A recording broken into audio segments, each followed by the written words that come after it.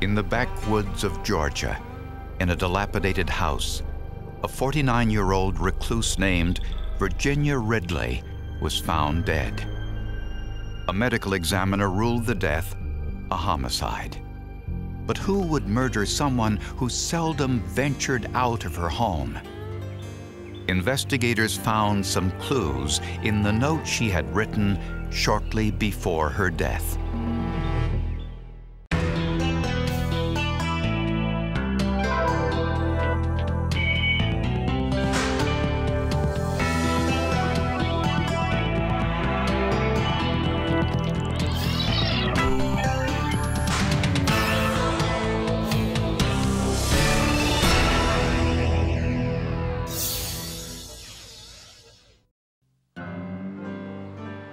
Ringgold, Georgia, is a small rural town located at the base of the Blue Ridge Mountains.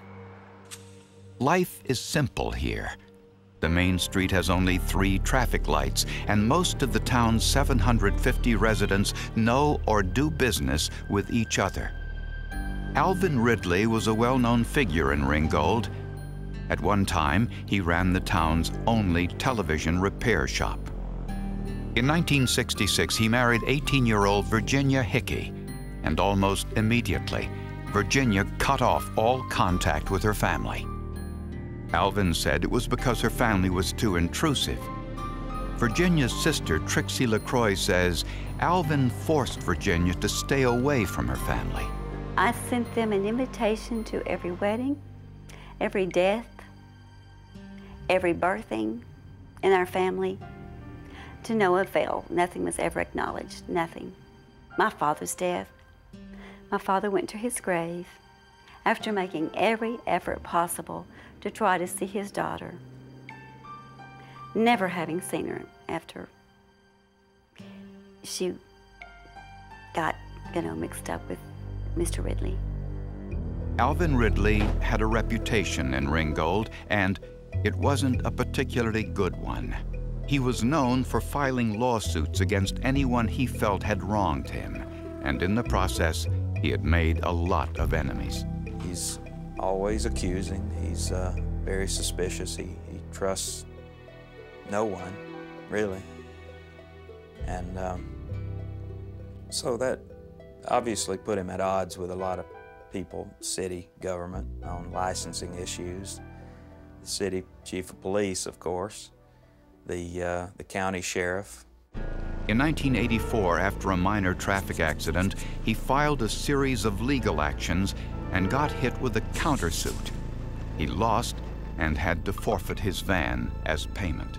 July of 1984, they seized my van without due process of law, without a fair hearing, and it somewhere in there it turned all my customers and friends and suppliers and dealers and creditors against me, and they wouldn't sell me no more products, so it forced me out of business.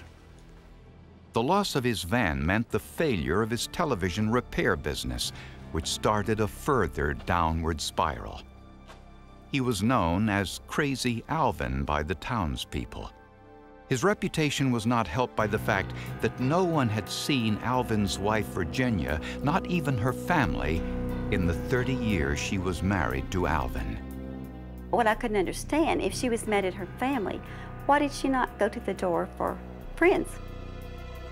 So that kind of made me believe that maybe possibly he had given her instructions not to. He got angry at her, maybe, told her not to. And the thought crossed my mind, maybe she was being kept captive. What went on in Alvin Ridley's secluded house was the subject of town gossip. But on the morning of October 4th, 1997, it became news. Virginia Ridley was found dead in her bed, fully clothed.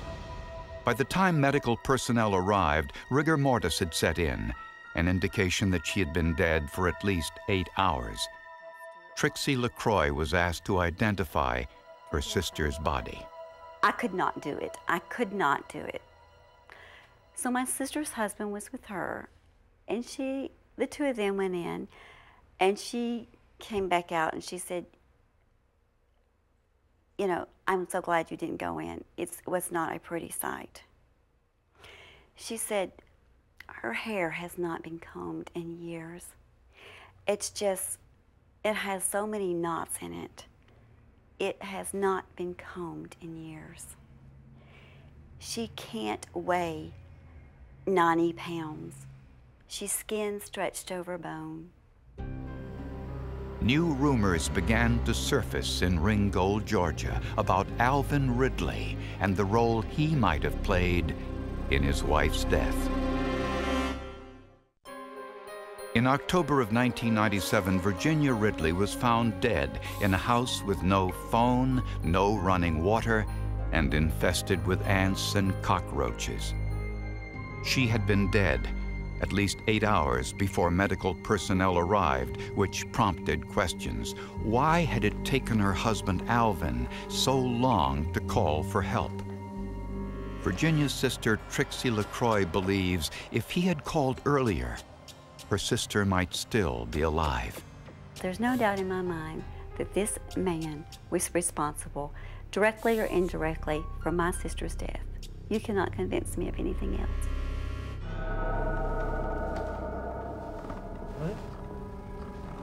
Investigators traced Alvin's steps on the morning of Virginia's death.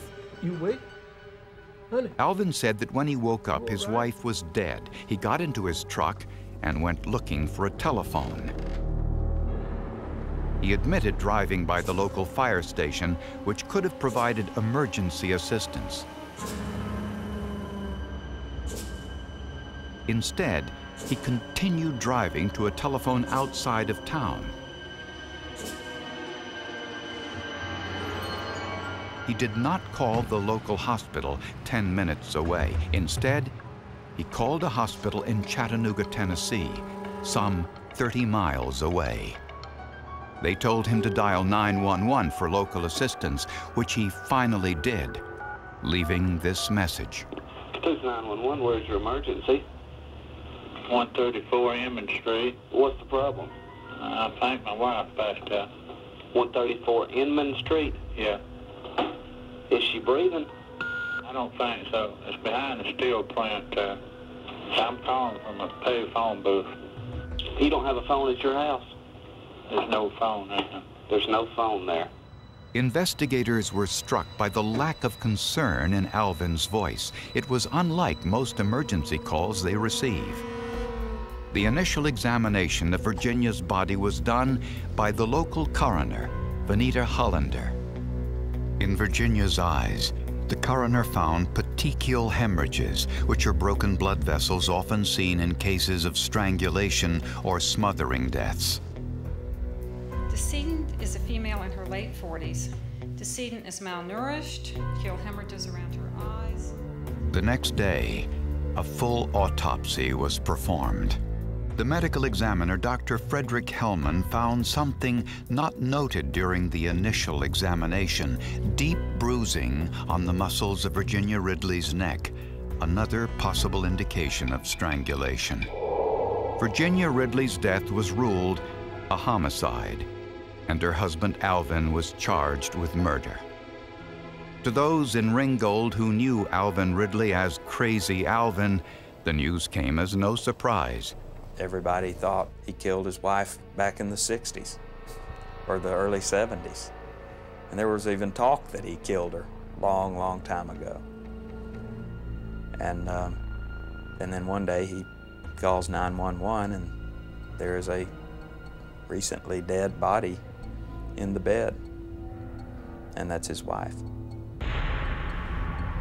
Because of the petechial hemorrhages in the eyes and the condition of the body, the coroner suspected foul play, and police could find no indication that Virginia had received routine medical care in the recent past.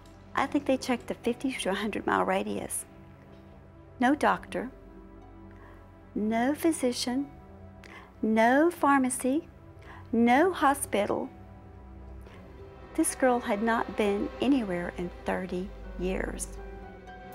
The town of Ringgold was gearing up for the biggest trial in its history, and investigators were in for another surprise. when Alvin Ridley gave his explanation for how his wife died.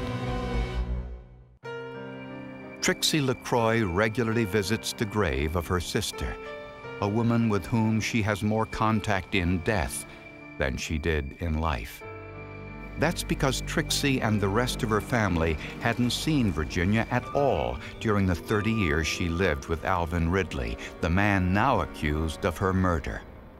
I will say this, that if there is a God Almighty above, if there is a day of reckoning for all of us, which I believe there is, I would not want to be him.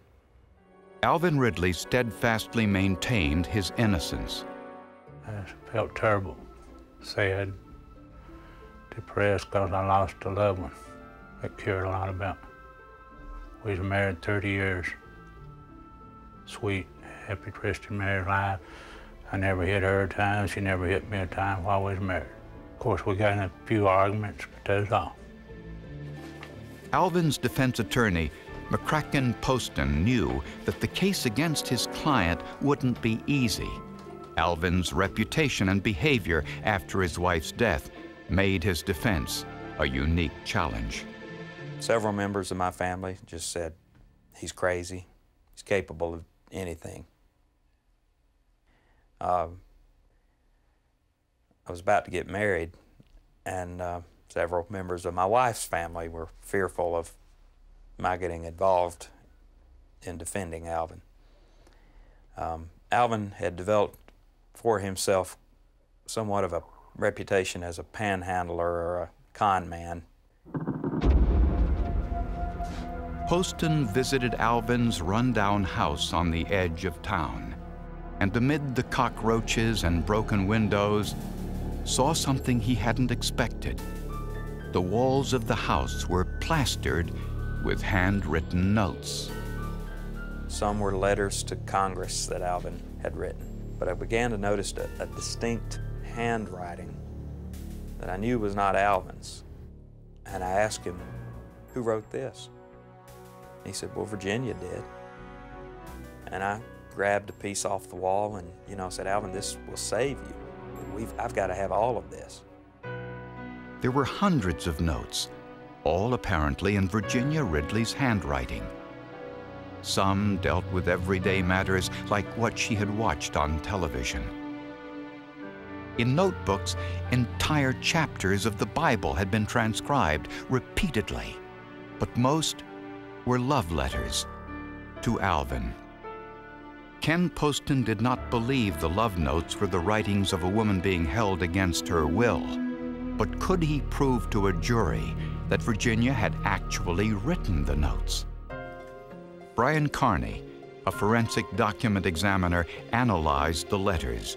Carney had little to work with, but he did have some known signatures of Virginia Ridley on some official documents written years earlier, and he found a number of unmistakable similarities.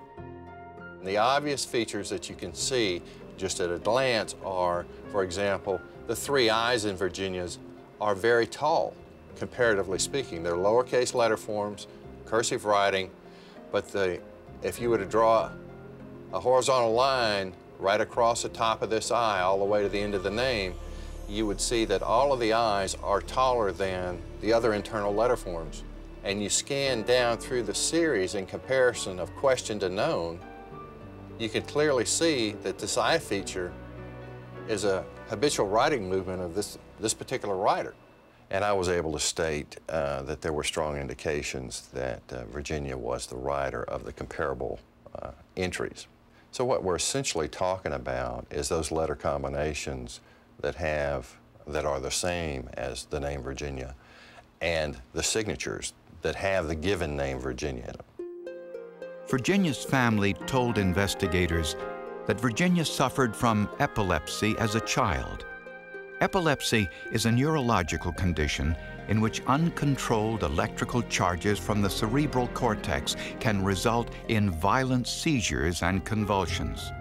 According to her writings, Virginia had stopped taking her epilepsy medication years earlier, relying instead on her faith in God to heal her. The defense consulted Dr. Braxton Wanamaker, who is a neurologist. He said the petechial hemorrhages around Virginia's eyes were consistent with what is called sudden death epilepsy. Dr. Wanamaker says sudden death epilepsy occurs in patients who stop taking their medication or haven't been properly diagnosed. I've had other patients who are sleeping with their spouses and they wake up and find that their spouse is dead.